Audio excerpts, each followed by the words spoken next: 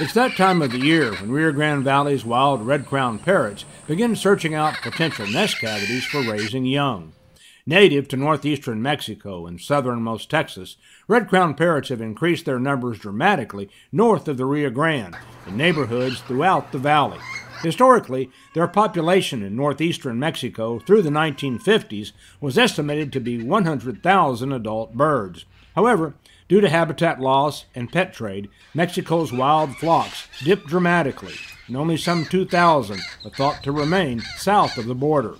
While red-crowned parrots were documented in deep South Texas as far back as mid-1700s by priests and early travelers, and sporadically in following decades, it was not until mid-1980s that red-crowns became established nesters in the Rio Grande Valley. Coincidentally, peak of legal pet trade in red-crowned parrots peaked during this time, and the United States Fish and Wildlife Service tallied 16,490 nestlings legally imported into the United States between 1970 and 1982, with an equal number believed to have been illegally exported.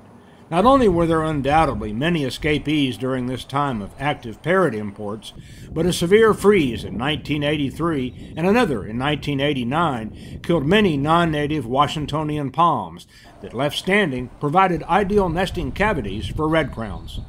It was not until 1982, with the passage of the Wild Bird Conservation Act, that international trade restrictions were imposed, strictly limiting legal import of parrots.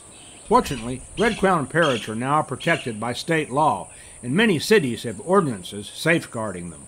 A recent study by Texas A&M University pegged urban parrot population in the Rio Grande Valley at 900 red-crowns. Coupled with flocks thriving in Florida and California cities, red-crowns in the United States now number close to 5,000, which far exceeds their dwindling population in Mexico. Red-crowned parrots have shown a remarkable adaptation to city life, and what a tropical flair they bestow to wildlife of the Rio Grande Valley. With your Outdoor Report, I'm Richard Moore.